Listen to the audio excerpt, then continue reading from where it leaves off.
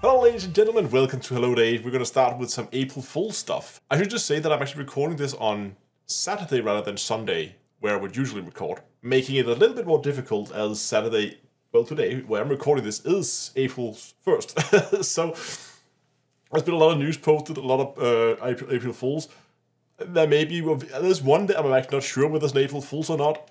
So I'm leaving it out this week. We're going to talk about that next week. But there's been a few posted. I noticed Frontiers did one that I found was a little weird. They posted this thing on Twitter with there was some kind of massive cathedral-shaped ship that was suddenly spotted in the Sol system, something about the Federation being heresy. It seemed like a 40k reference, and I'm not sure I got it. If there's someone out there where there's a little bit more 40k savvy, then please enlighten me. But I feel like it was some kind of reference in that direction with cathedral ships, and the Herald Heresy thing is also the 40k universe, so not really sure. I also pulled my own April Fools this year. Usually don't do that, but I decided to do one this year. The reason why I don't really do this was because I think about it 2 days before, and at that point it's too late to make something good. But this year I started months in advance, and if you haven't seen the 2 videos I posted this week, first I posted the actual April Fool's video on Saturday about the whole Star Citizen ships are coming to Elite Dangerous. I did get a few of you out there, majority of you got it, but there was a few of you that I managed to fool with it. And on Sunday I of course posted the behind the scenes video where I showed how I took a ship from Star Citizen and put it in on the landing pad in Elite Dangerous. At least it looked like it was on the landing pad in Elite Dangerous. It wasn't actually imported into the game. But anyway, I love your comments on that video, by the way. It was really, really fun to read. Especially those, there was quite a few of them. Especially those comments where people were just super certain in themselves. Yeah, I spotted it. It was an April Fool's. This is just someone who took the model out of Star Citizen and then modded the game and put it in and blah, blah. We're really confident that they figured out how I did it. I think at the time of this recording, I've only seen one that actually posted and said, I guessed how I managed to put the ship into Elite Dangerous. And I should say that I'm recording this video before the behind the scenes video is published. So at this point I haven't actually released the information about how I did it. That was fun. I had a ton of fun with it, and it was a fun little side project to work on. But let's move over to some of the actual news. Star Citizen, there's a lot of stuff going on over there. They had a sprint report in the last Inside Star Citizen where they talked a lot about the stuff going on in the different teams. There was a lot of stuff, and I'm just going to dive into some of the few things that I found to be the most interesting. Some of the work with the AI behavior for small animals was actually quite cool to see. So they're working on AIs and how to make them behave like a bird or a fish. Those are the kind of things they're working on right now. I don't think we're going to begin to see four-legged mammals begin to walk around.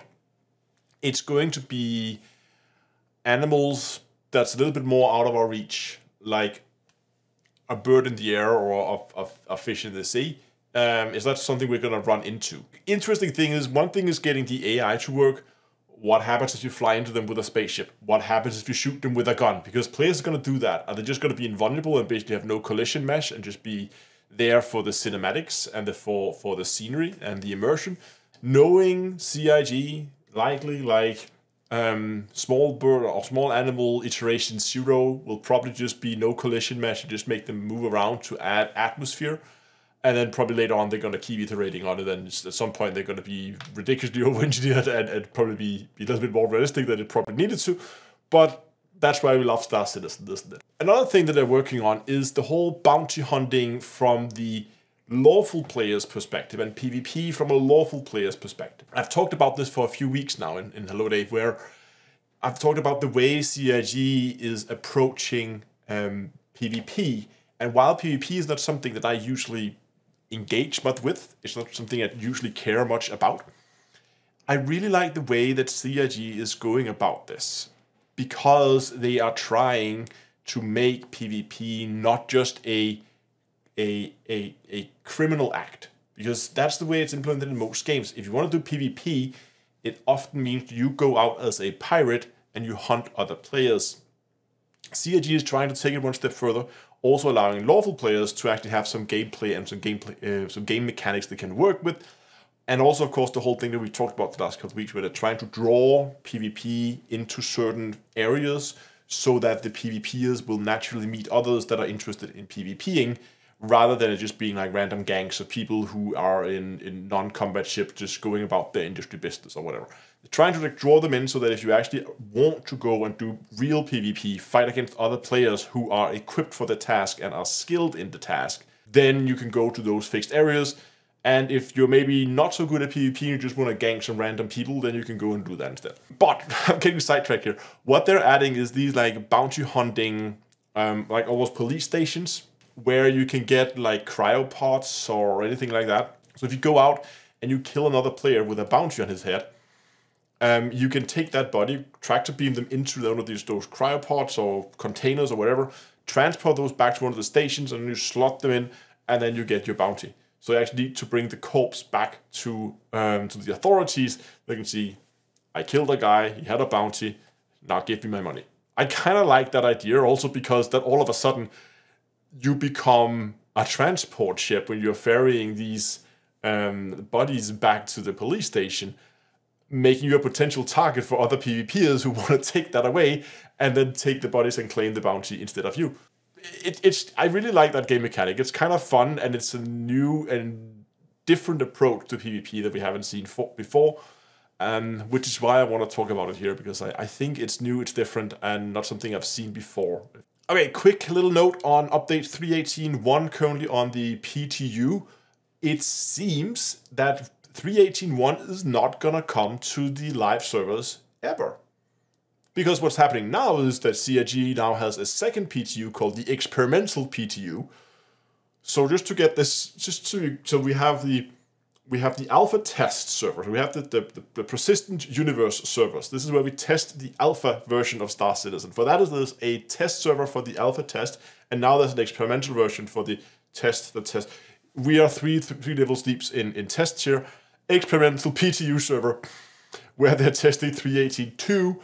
And it looks like what's going to happen is that 3.18.1 and 3.18.2 is going to be collapsed, and then they're all going to be released as part of 3.18.2 onto live server when they're both ready.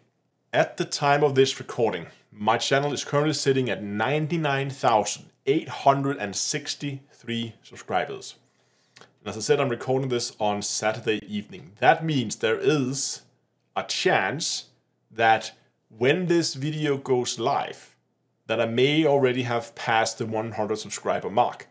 If not, I am going to be like a very, very small number of subscribers away. It is there. It's almost there. I can almost feel it now. I have been very busy and I've done a lot of planning. My plan is to celebrate this massive milestone. There's going to be a 2-week celebration period starting on Monday, the 10th of April. That is Monday next week. And then for the next 2 weeks, I'm going to be hosting a lot of live streams. There's going to be 6 live streams over that 2-week period.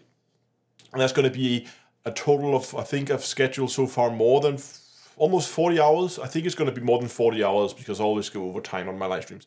So more than 40 hours of live streaming happening over those 2 weeks. So that's going to be a lot of live streams. And they're going to be spread out across Elite Dangerous, Star Citizen. We're going to play some Kerbal. And I also have a 10-hour Spaceborne live stream scheduled. You can see the schedule and all the different events are also created over on Discord, where you can then, they automatically convert the time zones. So it makes it super easy for you to just go into the event list. You can see when the live stream starts. But it's not just live streams. Of course, I'm also going to be running a massive giveaway. I have a very long list of stuff that I'm giving away, both digital items, but also physical items, some Whirlpool gear, there's some Tobii Eye trackers, there's some tablets from GameGlass, we have a lot of other things. I have a video, actually I have 2 videos now coming out when the channel has passed the 100,000 subscriber mark. Again, I don't know if they may be out already, because I don't know if I'll pass by the time this video goes live. One of them detailing the plan and the schedule and what the different live streams is going to be about. The other one going through all the different giveaways and the way that you sign up for them. Sign up for the giveaways open on Sunday evening or probably Monday on the 10th with the event. Probably that is the plan. either Sunday evening or Monday with the when the event starts. That's when the sign up for the giveaway starts, and that's when you can go over to Discord and sign up over there. Again, I'm gonna detail it all in the video, how you do it and what you do and all that stuff. Otherwise, come by Discord and ask, people can help you. But it doesn't stop there. There's also gonna be some other giveaways during the live stream. So for people who actually show up to the live streams, there's also some stuff you can win there. And this is a long topic. And I'm also launching some limited time merchandise. I did that with when I hit 10,000 subscribers. You might have seen it sometimes doing my live streams. I have this special 10,000 subscriber mark that was only created for that event. And I'm doing the same thing here with 100,000 subscribers. I'm going to launch a series of new. There's going to be some T-shirts and some. There's going to be a mark and some other things in there, special for this event. And these items are only going to be available in this 2-week period. When the celebration event is over after 2 weeks, it's going to be taken off the store, never to return again. So this is a very, very limited time that you have your chance to get something to commemorate this this whole 2-week celebration event, where I really hope I'll see a lot of you guys there. But much more information about that is coming when the event starts on Monday the 10th. And finally, live streams. This is going to be a short topic. There is no live streams this week. Wife and I is taking a bit of a time off, and that means I won't be home this week, and therefore I won't be live streaming. Videos will be out according to the normal schedule, Wednesday, Saturday. So you'll have your videos as you're used to. There just won't be a live stream tomorrow, else I won't actually be home. So that's it for this week. Thanks for watching, and until next time, I'll see you guys in space.